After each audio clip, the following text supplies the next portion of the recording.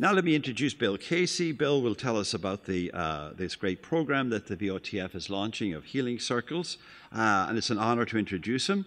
Let me preface this by saying the first thing I have here is that Bill Casey received his BA in philosophy from Villanova University. That's true, but he got a fine high school education here in Boston at Catholic Memorial School, and of great fame and renown, and that's where our beloved son Teddy is currently attending. Teddy is a fresh person at Catholic Memorial, and Paul Doucette, one of the legendary principals and leaders of Catholic Memorial, is with us this evening as well, and welcome, Paul. Don't tell anybody I told you this, but Teddy's worst grade at midterm was his theology grade.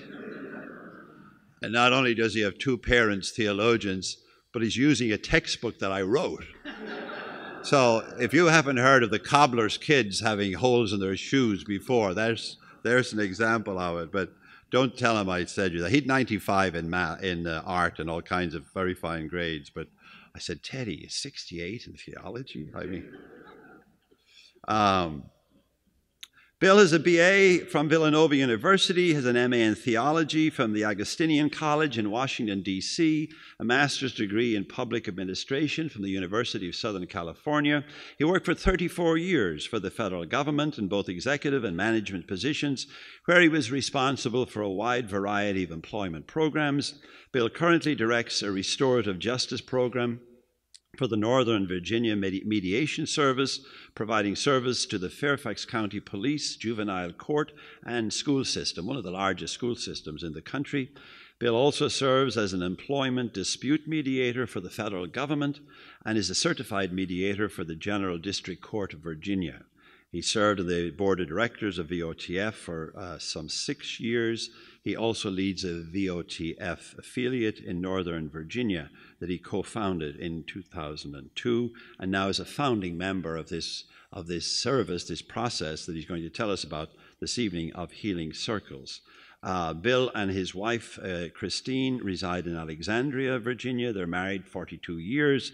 They have 3 children and 3 grandchildren. Let me just make the parenthetical comment here as a theologian that the whole notion of restorative justice is very much in keeping with the biblical word. And indeed, it actually has a long history in the tradition of the Catholic Church, although it's often been overlooked. But for example, and I was sharing this with Bill and Jane earlier, in the old Celtic penitentials of the Middle Ages, one of the principles, the penitentials were kind of cheat charts that the confessor would take into the celebration of the sacrament of penance to know what penance to assign to what sin. But all of the penitentials began with the general principle that contraries are cured by contraries. In other words, if you do something contrary to the law of God, then that's cured by doing the opposite. So an act of unkindness is cured by going and doing a loving deed for somebody, which is the basic principle of restorative justice. So it's in some ways a new concept to many of us, but it's as old as the church itself, and nobody better to tell us about it than Bill Casey. Please welcome him.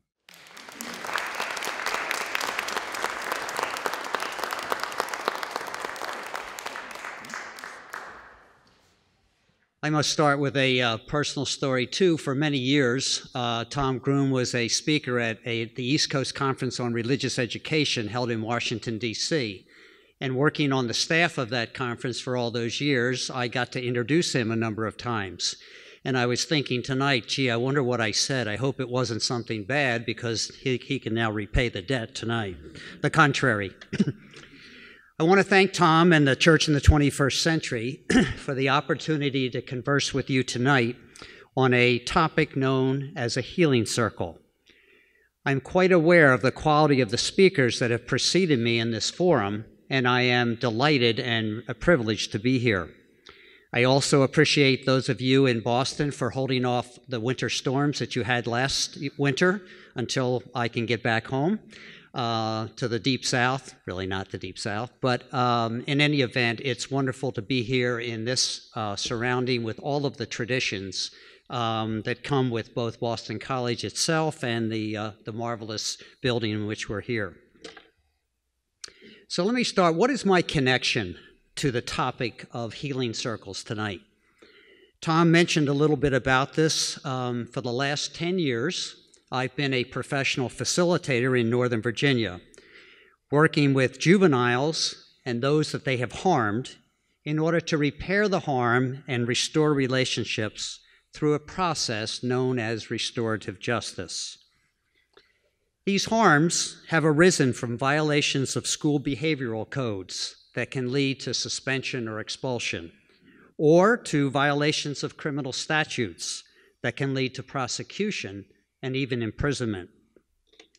I've also been a member and a leader of Voice of the Faithful, the Catholic lay organization that formed here in Boston out of the urgency of Catholics to respond to the Catholic clergy sexual abuse narrative, a narrative that the newly released movie Spotlight brings into sharp focus. In the last 3 years, I've been a co-leader of a Voice of the Faithful restorative justice initiative known as a Healing Circle, and that's what I hope to talk to you about tonight. My hope is that I can explain what healing circles are and their grounding in storytelling, why they are vital to healing the vast wounds from the sexual abuse narrative, and if I hit the mark, how this initiative fits into the faith life in our church and possibly even into each of your lives. I'd like to spend the next 25 to 30 minutes on the background to the formation of the Healing Circle initiative, the restorative justice underpinnings of healing circles, particularly storytelling. As Tom mentioned, the theme of the Church in the 21st Century Center's fall semester. Also about the sexual abuse narrative as seen through the lens of a healing circle, and the particular model of a healing circle that Voice of the Faithful calls broken vessels. And that's symbolized, for those that you can see it, in the broken vessel that's at the foot of the podium, that we place at the center of each circle. The Sufi poet Rumi wrote that the wound is the place where light enters you. Songwriter Leonard Cohen wrote in the refrain of his song Anthem, "There is a crack. There is a crack in everything. That's how the light gets in." After my remarks, there'll be an opportunity for some conversation with you among yourselves in the chairs in front of me.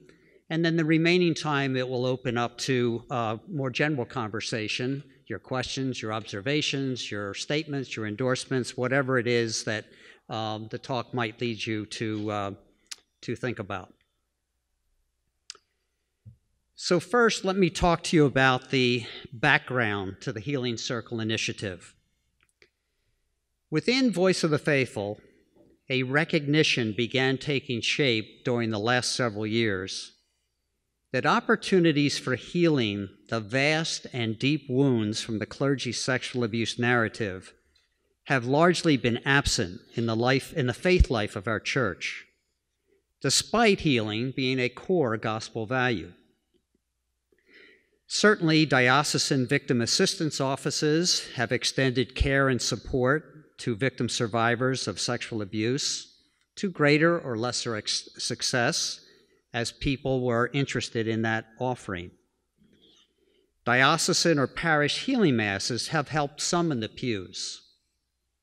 But largely, such efforts have been overwhelmed by the widespread oppositional energy generated by press revelations and pushbacks, lawsuits and bankruptcies, and other confrontational engagements.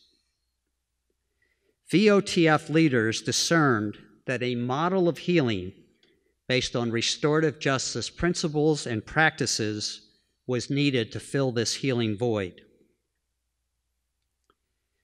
Truth and reconciliation models, such as those used in Rwanda and South Africa, exceeded both the reach and also the intention of Voice of the Faithful. But other models of restorative justice were feasible. Each of them relies on storytelling and story listening as core elements of the process. So began a pilot of healing circles in late 2014 and the first half of this year, 2 of them here in Boston and 1 in Northern Virginia. Since then, another took place in New York City this past September and 1 last month in Hartford, Connecticut.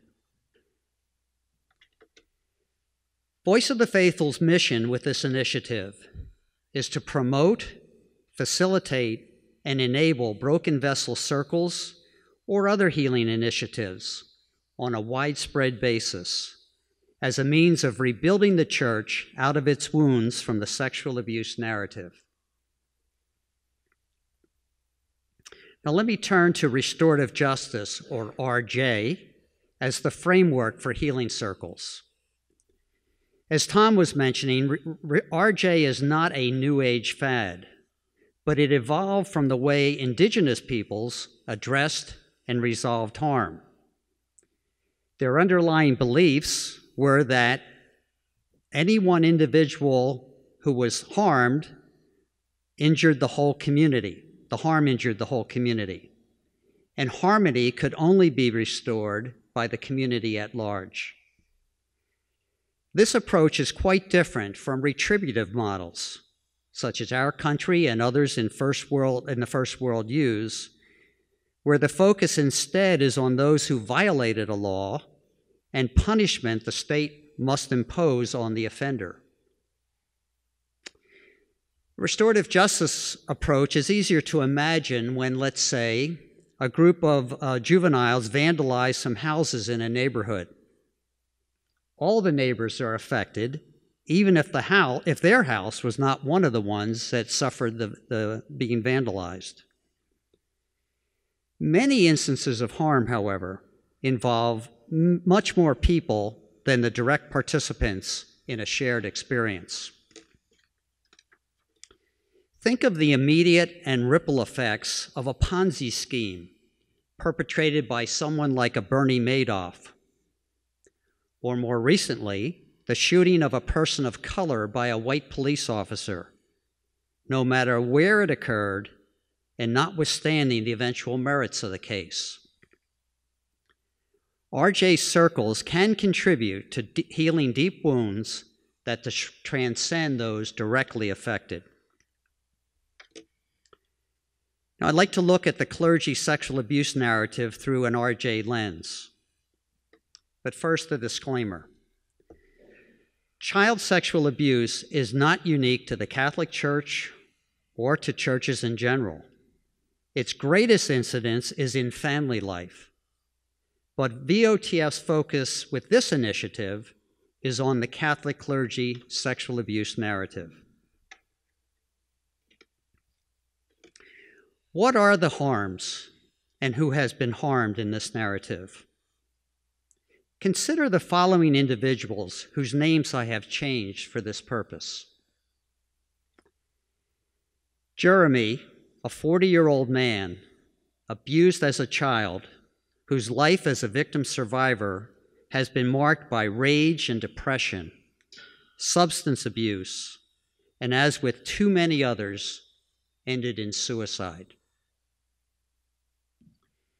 Megan and Richard, a couple in their 70s who stay in the pews but feel betrayed by the priest who abused their daughter, and further victimized by the dismissiveness of church leaders when they brought the abuse forward.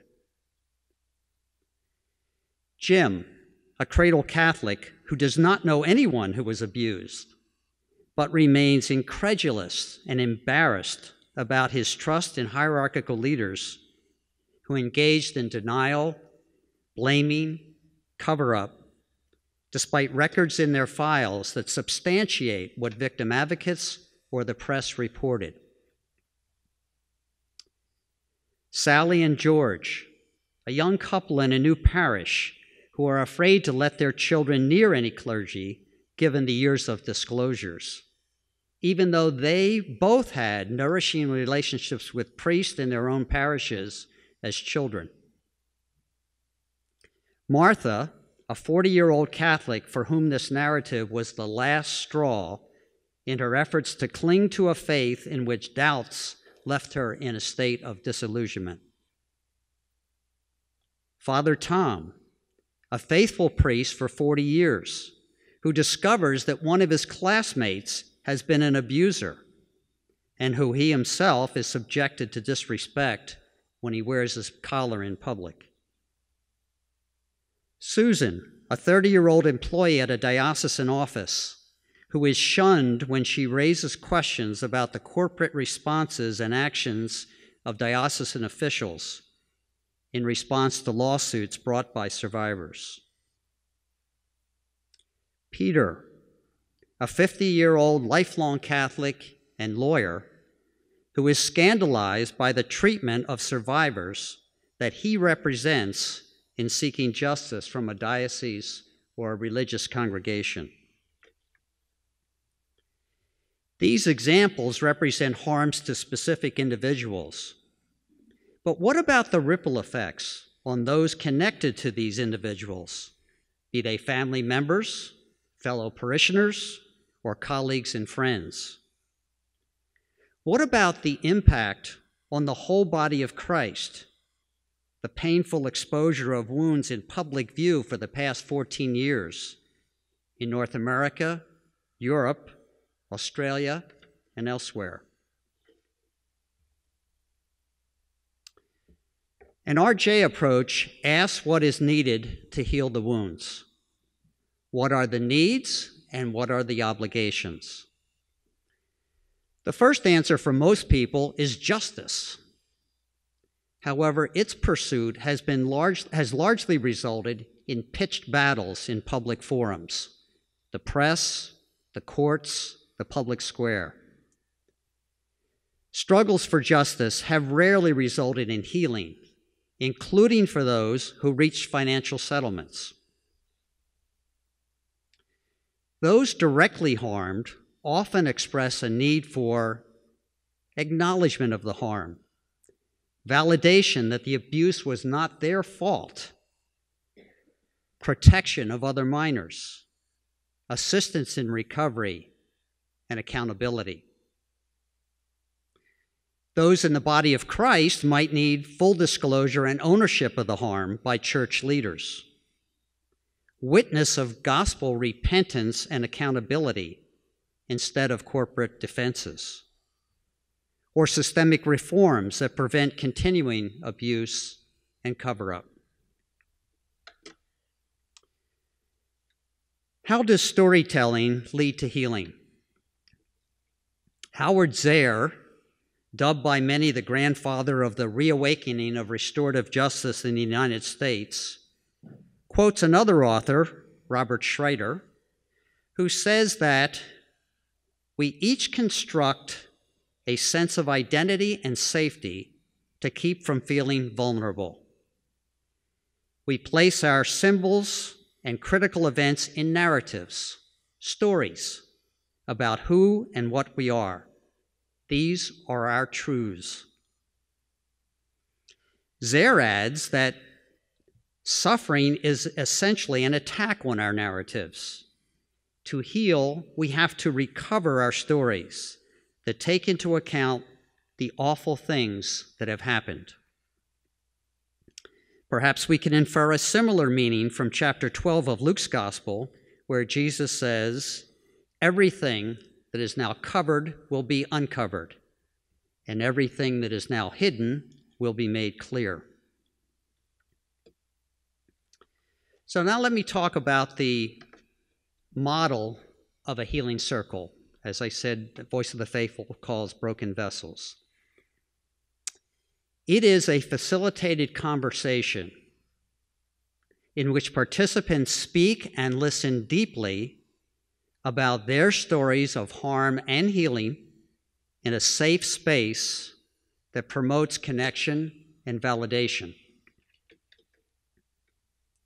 Prior to the circle, a trained facilitator interviews those who self-identify as people harmed or affected in some personal way by the abuse narrative, and who are looking for or open to an opportunity for healing, or perhaps who are drawn to contribute to the healing of the wounds even if not directly harmed.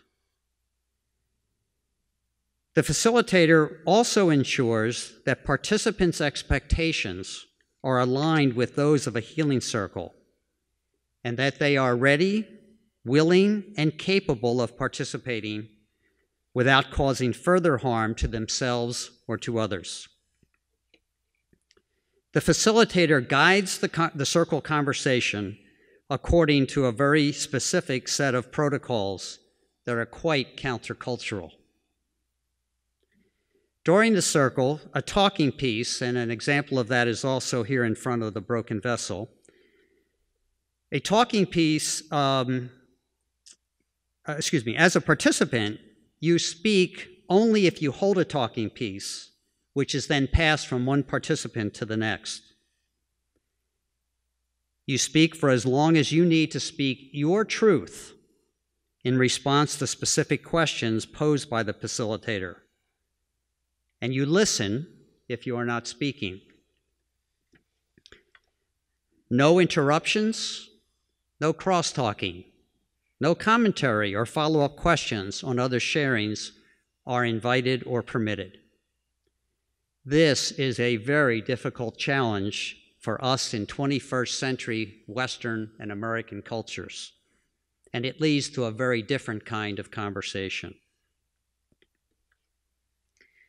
Questions that draw participants to tell their stories about harm and healing include the following. Describe your experience as a Catholic before the abuse scandal broke into your life. What was it like before you were abused or before you found out about abuses? How has the sexual abuse narrative personally harmed or affected your faith life? How has the harm spilled over into the lives of others in your experience? What has been your experience in seeking or finding healing from the wounds of the sexual abuse narrative? Have there been people or events that have moved or obstructed your journey? And what kind of healing do you yearn for at this time of your life? What do you need in order to move towards it? The responses to these questions are powerful. Participants report a deep sense of being heard, validated, connected, and drawn into an experience of healing. An experience, not full healing. Here are quotations from a few who have participated. Bishop Thomas Gumbleton, a participant in the initial circle, wrote in his homily that he delivered the following day, "The healing circle was the people of the church reaching out to other people in the church who had been so traumatically affected." A victim survivor wrote, "The healing circle planted a seed that will grow because it is based on truth, fueled by people quickly establishing trusting relationships within the circle." Another participant wrote, "I have come to realize that I have experienced hurt in varying degrees on different levels as a result of the clergy sexual abuse crisis. The circle gave me the ability to share another layer of harm, and in sharing my story, I healed a bit more." Now, healing circles are not magic wands. They are just opportunities to address harm and continue or begin a journey of healing, individually and through ripple effects as friends and family members, faith communities, and the body of Christ. It may surprise you that healing circles are not about closure, about forgetting, or about forgiving, although these outcomes might occur for some participants in a given circle. Nor are circles are they a substitute for therapy or for criminal or civil suits in the pursuit of justice. Before I conclude my remarks and move into conversation, let me read a short poem that we use at the beginning of the Healing Circle to signal a shift from ordinary conversation to circle conversation. It is called When Someone Deeply Listens to You by John Fox. When someone deeply listens to you, it is like holding out a dented cup you've had since childhood and watching it fill up with cold, fresh water. When it balances on the top of the brim, you are understood. When it overflows and touches your skin, you are loved. When someone deeply listens to you, the room where you stay starts a new life, and the place where you wrote your first poem begins to glow in your mind's eye. It is as if gold has been discovered. When someone deeply listens to you, your bare feet are on the earth, and a beloved land that seemed distant is now at home within you. So I'm going to stop there and invite Tom to draw us into the next segment of this conversation.